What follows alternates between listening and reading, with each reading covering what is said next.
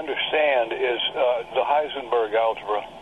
And as we were discussing, not having a blackboard is going to be a major impediment, especially to those who are completely unfamiliar with this or have never seen it before, even though they may have the mathematical maturity.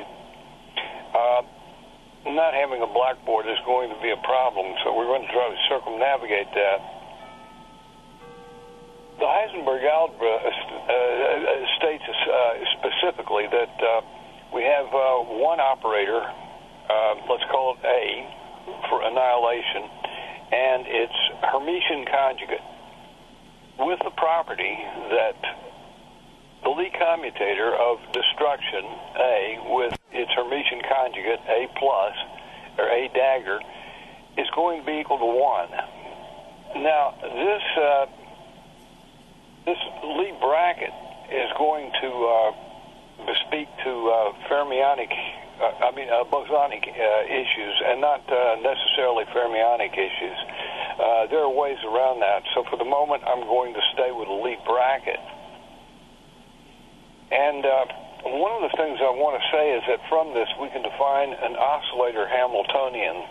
And I am not going to pass to the second quantized Hamiltonian A dagger A alone, but instead the oscillator Hamiltonian in single dimension is going to be A dagger A plus 1/2. That's our famous 1/2 Planck's constant that is going to be the minimum energy value of the oscillatory system from the so-called L2, or the Hilbert space,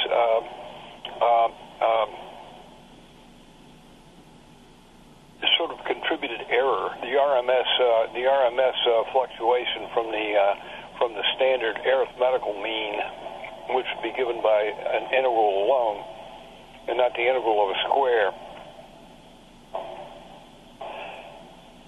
What we want to look at is a very important result, namely, it's a simple result, but it's very important, and it says the following. Whenever we've got a Hilbert space vector, it says more than this.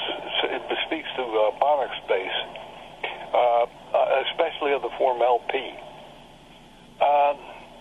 The LP spaces, but it says for any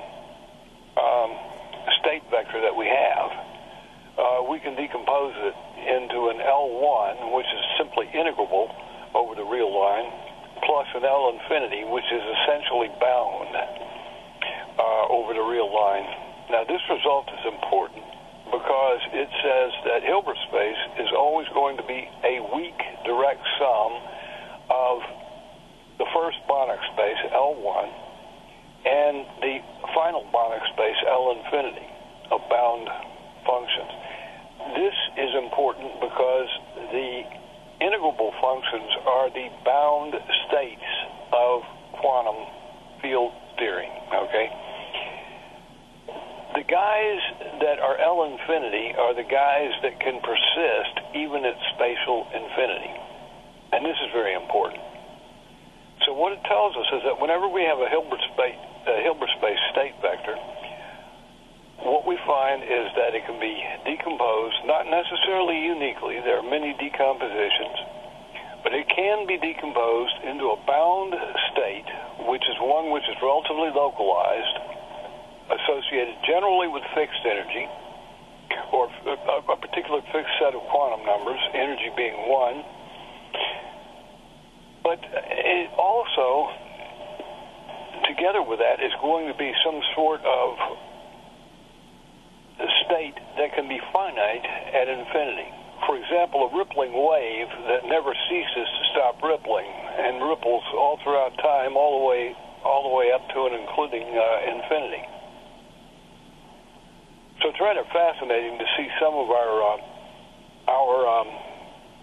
unusual curves. I think of it this way. This is as remarkable as saying any bizarre graph you see can be written as some sort of bell-shaped curve plus some sort of sinusoidal waveform. That's a rather, because if you take the superposition of those, if you simply add those together, you would think that you would get a very, very, very bizarre design. But you've got to remember, we're in the L2 world, where we square things and then then integrate and then take the square root of that. So we have some interesting phenomena happening in the quantum domain. So we can always take our state vectors and decompose them into bound states plus states which persist at infinity, and at spatial infinity. And I want to say something about this. This is technically statistical infinity. This is not space-time as we think of it, but this is not time-space as we think of it. This is actually a statistical record-keeping space that we use to keep track of our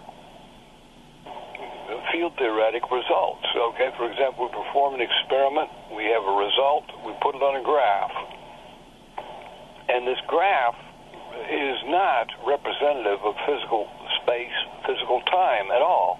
In fact, quantum mechanics by itself is nothing other than a look at the statistical record-keeping book being graphed, and really has little to do with the actual structure of time and of space.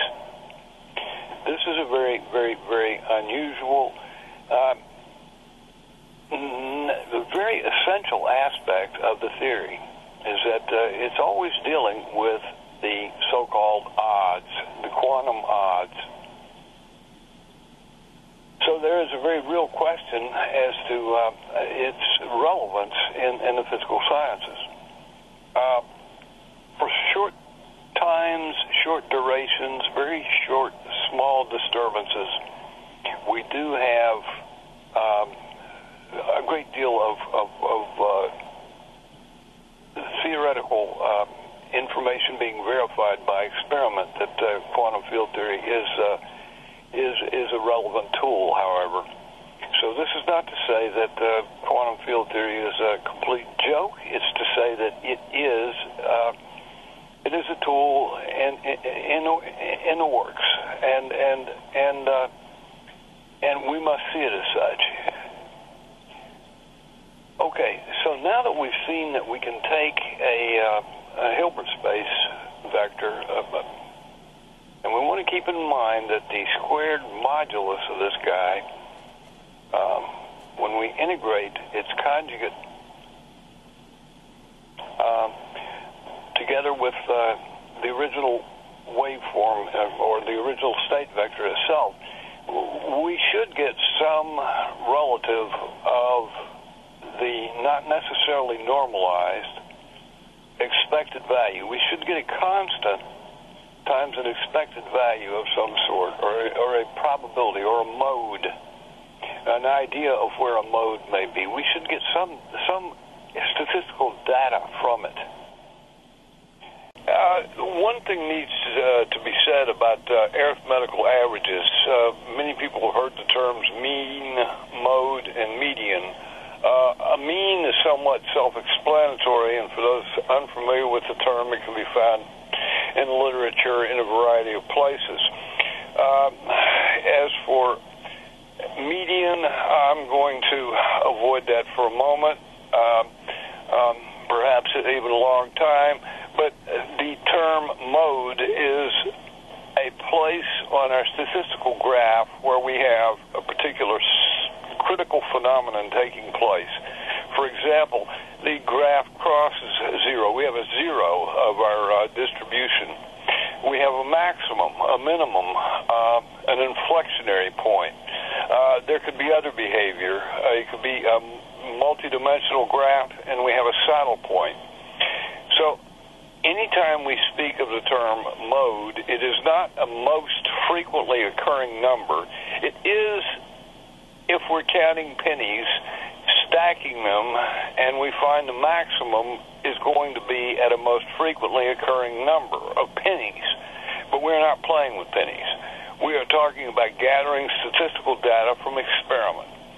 And because of this, we are looking at a maximum value, a minimum value, a critical point. And this is what a mode is. And L2 values should, when we apply them to operators in evaluating the matrix elements, we should obtain means, expected values, modes, or transition elements. And the transition elements of the matrices that represent these operators contain in them the transition amplitude, transition frequency. This entails the duration of the phenomenon itself, because a frequency is a reciprocal of a time quantity, depending on whether it's linear frequency, angular frequency, or the reciprocal of a period being ipso facto a frequency. There are some important things to bear in mind here. Statistical space is a space, and even though we can look at bound states, we want to look at particular bound states associated with an oscillator for this prelect. We want to look at some unnormalized states. Most people would complain and object to the use of non-normalized state vectors, but there's a reason why, and the reason why goes back to my late friend Paul Dirac, who developed the entire notion, and he was quite good at it. Let's think of the oscillator Hamiltonian again. It's A dagger A plus 1/2. We're not going to dispense with the 1/2. We're not going to renormalize the 1/2 away. We're going to keep it. We're not going to identify the oscillator Hamiltonian with an occupation number operator. We are going to keep them distinct. Now, the oscillator states are polynomials, and they form a complete, in this context, we're going to take the oscillator states to be simple powers of x. Okay? Now, hopefully this will be far more vivid in a webcast where we have no blackboard, because polynomials we can picture. Powers of x we can picture far better. We can think of them in our mind. In fact, familiar powers of x, we're going to look at integral powers of x for that matter. X to the plus 3, x to the third, x squared, x first, x to the 0th, which is simply the constant function 1. Now, as you've noticed, I've stepped down, okay, from x to the third to x to the second to x to the first to x to the 0th.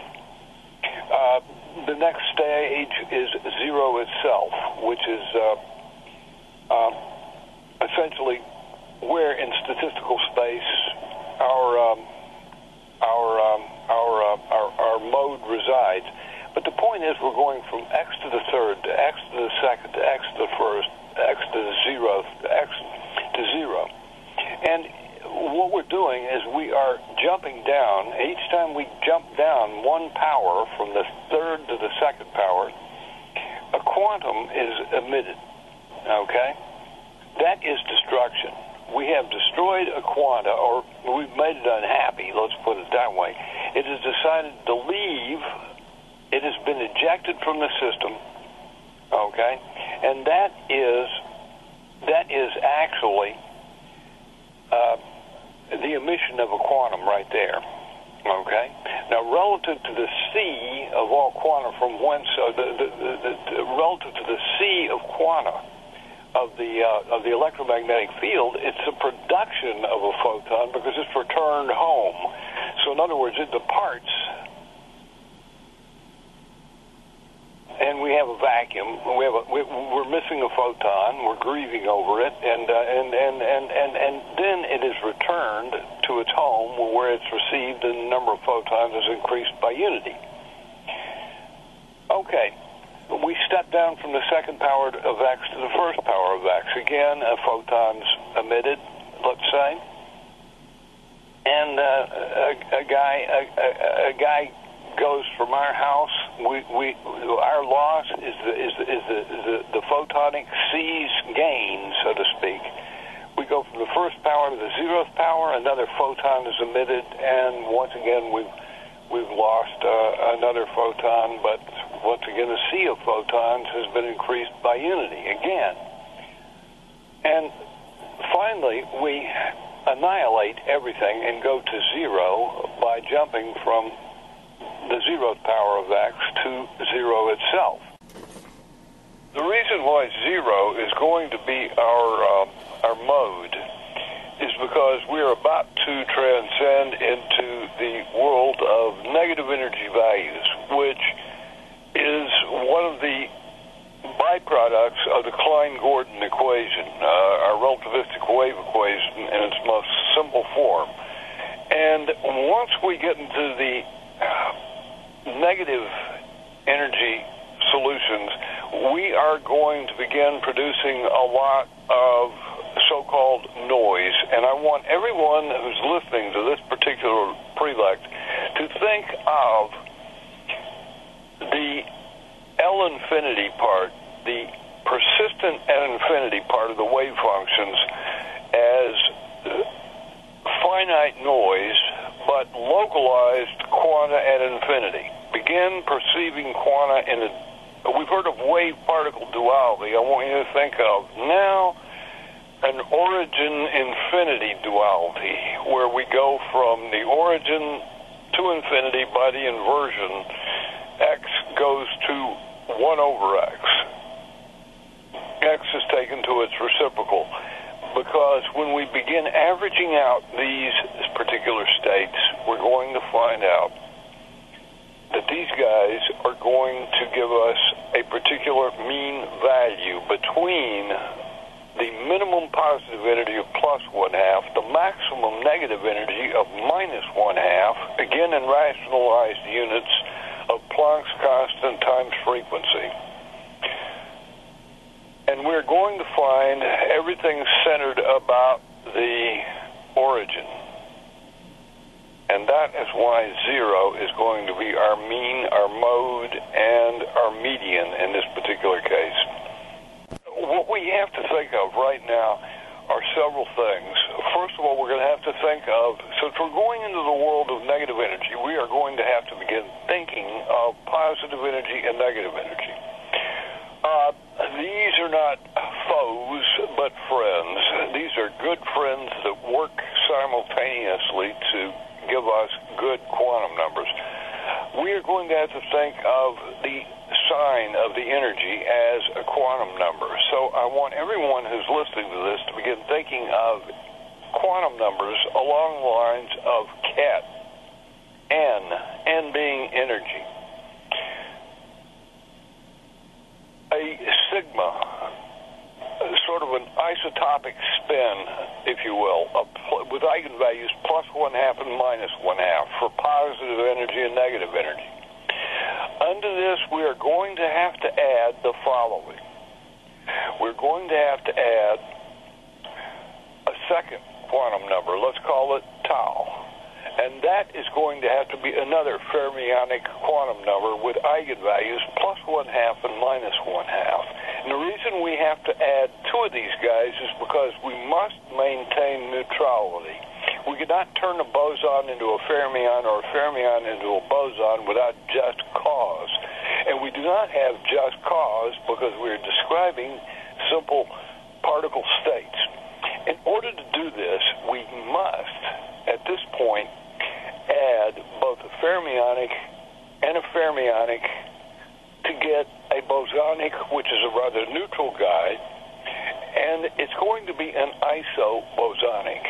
So we have two isofermionics that are going to tensor together in an antisymmetric way, as to give us, from the fermionic vacuum, a fermionic state which is of spin 1, or isotopic spin, so that we can actually maintain integrity. And I will emphasize, once again, this is an isotopic spin. We are adding 2 new quantum numbers. Another thing is, we're going to have a phase factor. This is a topological charge number. So begin throwing in a topological charge Q. It's going to be quantized integrally. Okay? Now, beyond that, let's take a look at how we get to infinity. By the inversion, x goes to 1 over x. This is a most commonly encountered Möbius transformation.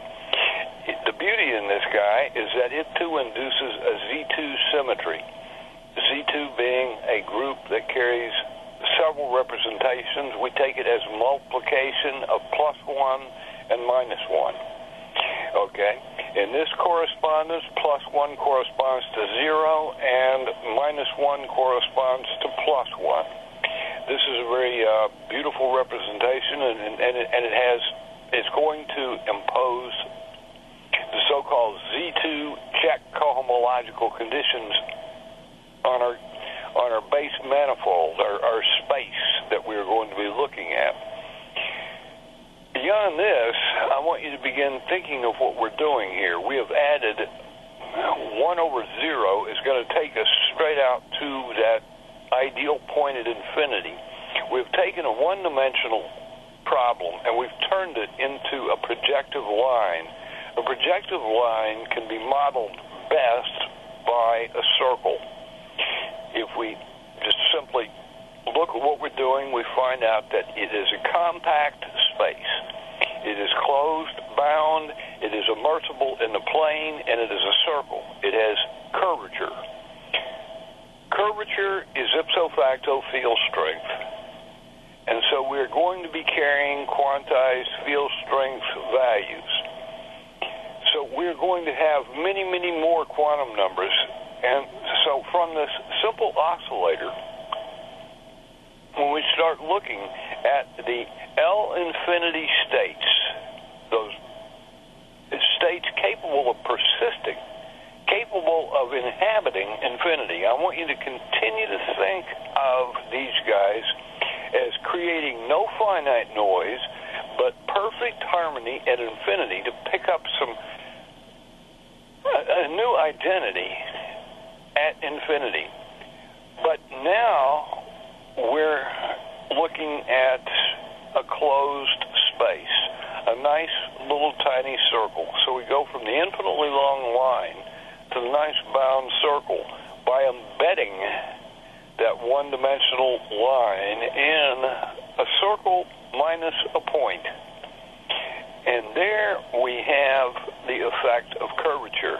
This is the difference between quantum phase space, in reality, quantum phase space, and Liouville's classical phase space, namely that we do have,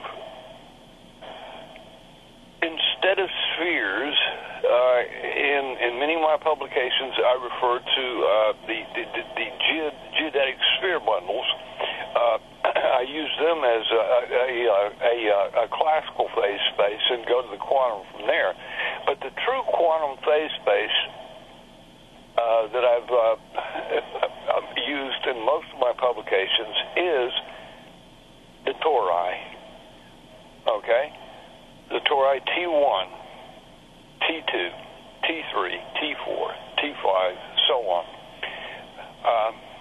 Tn, where n is the number of degrees of freedom of the particular system itself.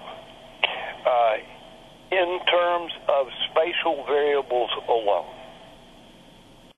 Now notice what we're doing. We're shifting downwardly. Now, each one of these guys is a state vector. It's a vector in a Hilbert space. X to the third is a vector. X squared is a vector. X to the first is a vector. X to the zeroth is a vector. And the point is we are shifting these vectors downwardly in power, okay? So what is happening? We are destroying as we go down. This is the operation of destruction. We are moving downwardly until we eventually hit the vacuum state, which happens to be the constant function 1, or x to the 0th. Okay? Once we hit that guy, if we destroy anything else, the entire system is blown to oblivion, and we hit the vector 0, the 0 vector, which is where it all ends. Now, the point being, this is a shift operator, a downward shift operator, and it is the destruction operator, where we go from 4 to 3 to x to the 4th, x to the 3rd, x squared, x to the 1st, where we go downwardly. This is a simple shift operator, okay? If I were to put a few constants of normalization in front of this sequence of polynomials, if I were to take x to the nth divided by the square root of n factorial, we would have a normalized state vector. I'm going to leave off the square root of n factorial in the denominator. I'm going to wipe it away because it tends to obfuscate things. It's rather hard to pronounce on the in a webcast. It's rather hard to picture in one's mind. It simply obscures things. It can be divided back into the situation if one so chooses. So nothing is really lost, other than the fact that we have to remember that it should be there, and we need to put it back in before we're going to get any meaningful results as a unit vector in Hilbert space. Okay? But the point is, we have a downward shift operator. The upward shift operator is, of course, going to be its Hermitian conjugate, its dagger. And a dagger is going to give us the upward shift, where we go not from 0 to x to the 1st, but where we begin at x to the 1st and go upwardly, x to the 0th, rather, x to the 0th. And we begin at x to the 0th and we go upwardly. We start at x to the 0th, move to x to the 1st, x to the 2nd, x to the 3rd, x to the 4th, and that is excitation. We absorb a photon, and there are two ways to think of it. We include a photon, and in so doing, we take one from the photon C that destroys one there. It's decreased by unity because we're borrowing it. And we're using it to excite the electron, say, in a particular orbital of an atom. Okay? This is essentially the basic model for electron excitation in the non-relativistic sense. And it's a perfectly good model. We look at this and we see it shifting upwardly. And we begin to notice that these guys have an unusual property in that these guys are not inverse to one another. The shift upwardly begins at x to the 0th, not 0. The shift downwardly ends at 0.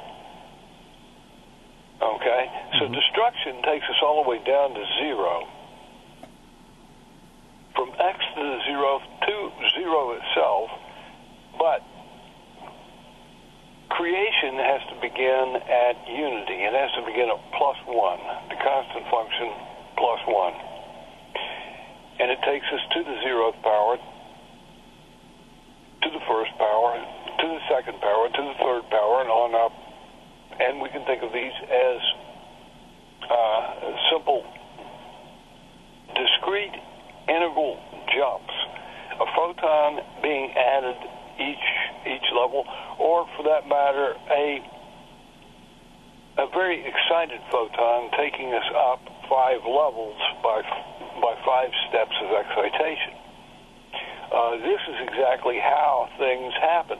When a photon enters a particular system and it's very, very, very energized, very hot, it comes in and it does not knock things up. If it has the energy of, let's say, with a fixed frequency omega, if it has an energy of, let's say, 5 omega Planck's constant, okay, here's the deal. The atom doesn't tolerate all this at once. It steps up one step at a time. It doesn't take the energy and just throw it in there and shoot up infinitely quickly. It allows the electron to be excited in its orbital by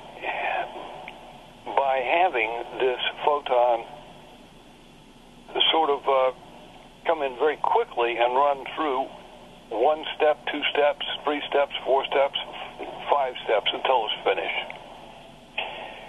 Now this is a very important thing, because this is going to determine the rate of the interaction, or the rate of what's going on, the so-called transition amplitude, transition frequency, and the duration of this particular event, such as excitation, absorption. How long does it take? How quickly is it received by the particular electron?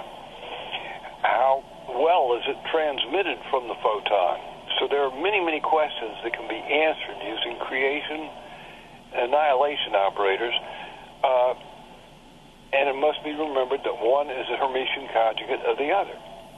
One of the perfect ways to illustrate what's going on with creation and annihilation operators is the ability to create quanta and ask ourselves, how quickly did that happen? What was the rate of transition?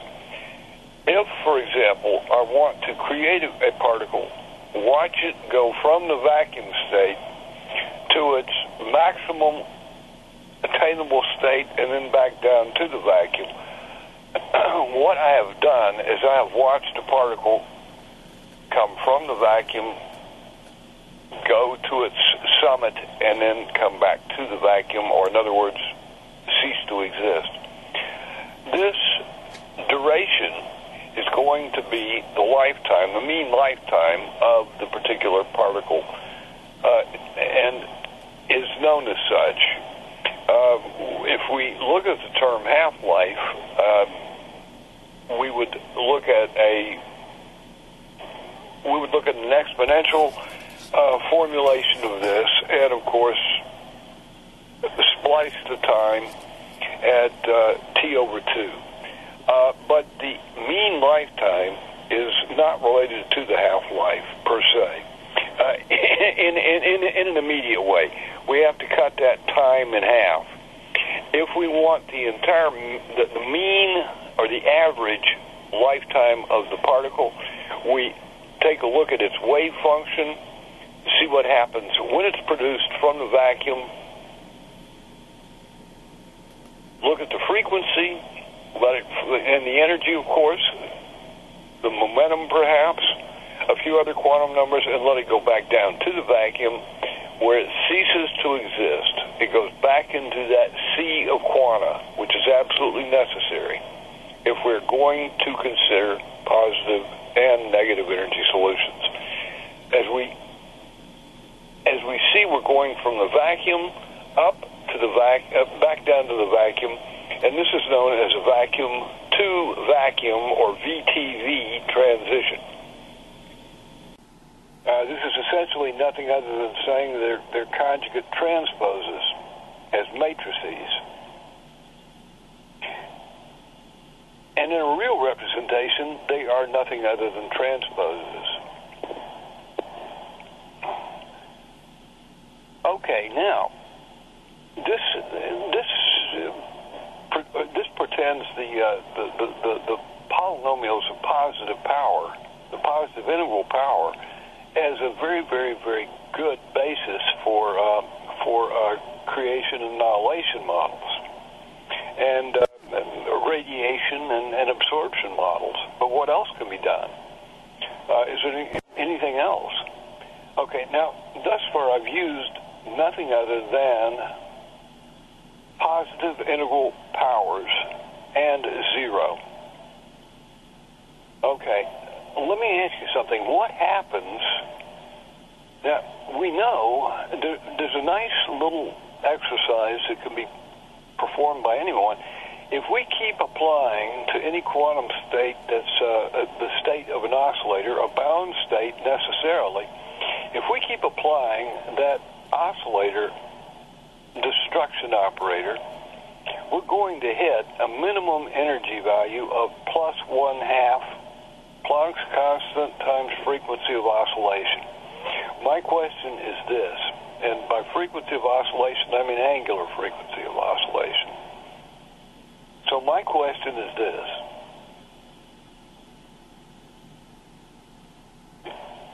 What happens if instead of looking at this from a destruction creation viewpoint, we look at it from a simple multiplication by x viewpoint?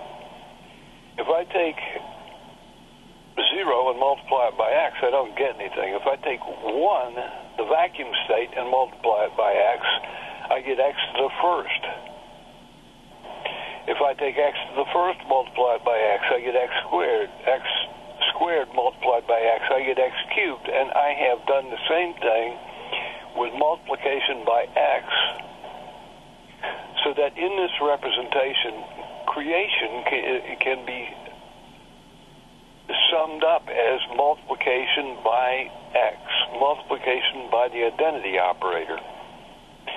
That's a very, very, very simple way to state it. Okay, there's another way to think of this. Now, if I've got multiplication by x, ought not division by x undo that? And yes, it does. So let's go down to our very basic state, 1. Okay? What happens if I begin dividing by x? Can we do that? Because this should be destruction. If I divide away x's, I ought to be able to get to these guys very, very quickly. Now, x cubed divided by x, x squared. X squared divided by x, x to the first. X to the first divided by x, 1. 1 divided by x, x to the minus first. X to the minus first divided by x, x to the minus second. X to the minus second divided by x, x to the minus third. Now, what happens? Where did those other guys come from? And how did we jump beyond the minimum value for energy, 1/2, to get all the way beyond 0 down into negative x's? And the answer is we used the mathematical artifice of simple division by x to get us into the Laurent polynomials. The positive integral powers of x and the negative integral powers of x. These integral powers of x allow us to create many, many, many functions, and they're Laurent polynomials around 0. The importance of these guys is we have just created a variety of guys. We have created negative energy states, because if I go beyond every positive energy state from 5/2 to 3/2 to 1/2, which is the minimum possible energy for an oscillator, and keep going, then I must be where? In the negative energy states. Now, we're in the negative energy states. There are several questions. What happened to the -1? We have +1 is the vacuum for the positive energy states. Ought not -1 be the vacuum being the starting point, the terminus ad quo, for the negative energy states? And the answer is yes. And so why is it missing? Well, we have to put it in, and when we put it in, we end up with an over-complete basis. In other words, when we throw in -1, these states are no longer linearly independent. They are linearly dependent. And this produces a little bit of overlap. To correct for that, we pick the energy as the eigenvalue, and now we go to our artifice, the quantum number, picking the +1 and the -1. Our first quantum number, our first fermionic number, to pick the eigenvalue +1 or -1 to place in front of the energy value. So, in other words, think of it this way. We have non-negative energy values, and we have a quantum number to throw in front of that guy, E, which is going to be plus or minus. This will allow us now to have +1 and -1 as completely linearly independent states.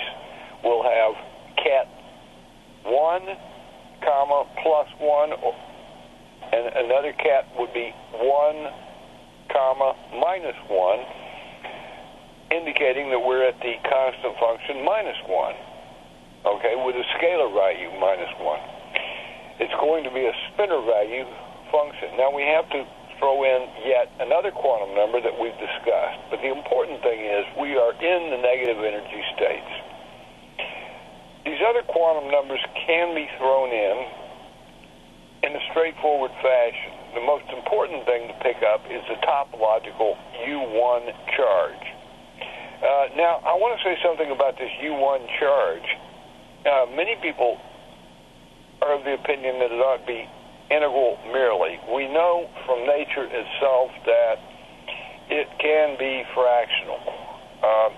We can have fractional charges. This is nothing new to quarks. The quark model really did not bring about fractional charge. Fractional charge had been envisioned much earlier than the quark model. Fractional charge was one of the most canonical things to look for after integral charge. Positive, negative charge led to, is there a fractional charge? So from the times of Gauss, have there been fractional charges sought? Recently, we've found experimental evidence to show that these are useful. Whether or not they are merely artifices or whether or not they are really manifestations of reality is another question. We do know that they are useful and that we can add them in, and this will not harm anything. We know that this will allow us to create a better probability distribution or statistical distribution in our so-called statistical space. We know that this will be able to take us on our trek to be able to answer the questions, what are the basic fundamental frequencies that allowed us to look at the first day, the second day, the third day, the fourth day, the fifth day, the sixth day, and on. And these are the guys that we really want to look for. And, of course, this is going to come by way of the field curvature that's to be added in, because it must be remembered this field curvature is a very unusual character. Many would say, and I was reading a very, very, very well-written book, well, two for that matter, today, just for the sake of passing time. And it talks about the problem of these guys being antisymmetric, meaning they cannot be Hermitian, therefore they cannot be, the field strength cannot be an observable physical quantity. And there is a very easy way to correct for that. And if we look at them in the right way, even though they're antisymmetric matrices, let me explain what we do here. We pick either the negative part or the positive part, and we look at those guys,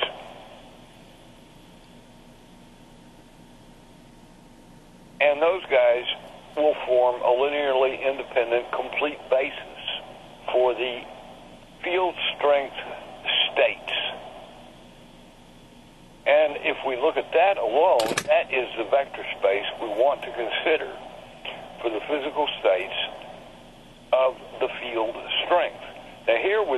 with a simple oscillator. And people might ask the question, well, what in the heck is the field? Well, the field can be simply the background space itself. And for us, that is where we would like to look. What spatial manifestations can be measured? And if curvature is one of them, then let us measure it. Another point to be made is that the oscillator model can be generalized so that X in the oscillator equation can be replaced with any generalized position whatsoever, even if that generalized position be some strange antisymmetric potential operator. In so doing, we create what is known as a generalized Heisenberg algebra, or really a function algebra, of what some would say is the Heisenberg kind, even though it's a little bit more general than that. And these guys show us that we can treat every covariant derivative as though it were a creation operator or a destruction operator. We can actually switch the roles. And contrary-wise, we can, if we so choose, take the creation and annihilation operators, the creation and destruction operators, and treat those as though they were covariant derivatives. This answers a very, very, very important question. Why is it the case that in free space, if we take a quantum, it ought to travel. If it's affected by nothing other than space, it ought to travel a geodesic path. In flat space, that would be a straight line. On a sphere, that would be a great circle, an arc of a great circle. Why do we get the quantum wiggle? And that is because we have an inherent oscillator effect that can be explained by looking at the equations of motion with the creation and annihilation operators being seen as covariant derivatives, introducing a curvature, not necessarily in space always, or time-space always, but in the Hilbert space, that infinite dimensional Hilbert space. And for that reason, when we let go a photon, when we let go an electron, when we let go a pion, we are going to see the so-called frequency of oscillation. We're going to see the fact that a free quantum wiggles. To sum this up, really what we're saying is that the shortest distance between 2 points has to be taken by the particle that is going to traverse the path or the mean paths between those 2 points. There is an operator of parallel transport, but there are infinitely many curves that connect any 2 points that are geodetic. Because we have to remember our curvature is taking place in the fiber that is orthogonal to our time space. That is where this curvature is happening. That is where it is occurring. And so what we are seeing in many cases is what some would say is an unobservable curvature, and no, it is quite observable. Were it not, Heitler had a very intuitive argument. Sakurai had yet another intuitive argument. Itzikson and Zuber had their arguments. Bloiler, Gupta had their arguments. But there is a very simple proof of the fact that the field strength, the field curvature, or the spatial curvature that occurs in the fiber, this twisting, can be observed. It is an observable quantity.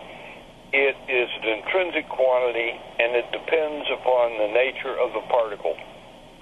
It depends upon nothing other than that.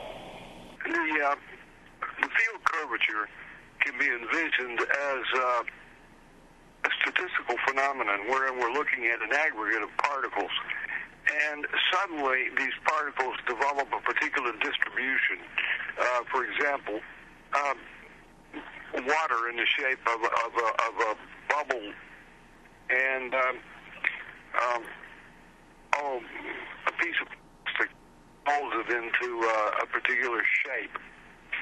These are both examples of field curvature. A little bit more abstract would be that of aluminum that's been molded into some sort of capacitor.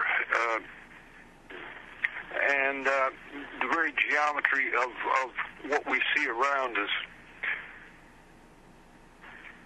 And this field strength is antisymmetric. Because it's antisymmetric, it can be split into its positive part and its negative part, and the completely positive part can be looked at as, well, its axial and its axial vector part, or pseudo-vector part, is really a more appropriate way of stating it. And we can look at this, and we can look at this part alone and remember that there are going to be certain new quantum numbers that are tossed in, those which will preserve this entire vector structure as we transform relative to a fixed symmetry group. And there are going to be other quantum numbers such as, well, they're going to be similar to charge parity and time reversal, wherein not everything is conserved with respect to that, as we know from the experiments, the famous experiment of Young and Lee. And so we can see curvature, and we can look at this observable as a pseudo-vectoral quantity, and generally is a bona fide vector. We get fortunate. When it is not, we have some nice new quantum numbers to play with. Not necessarily the CPT quantum numbers, not necessarily the interchange quantum numbers, but some newer guys of a very interesting nature.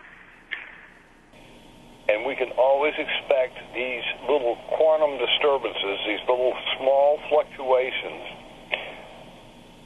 to accumulate, and to some extent, if we allow these particles to do so, we can find the RMS error, the deviation of the difference between the L2 norm and the L1 norm.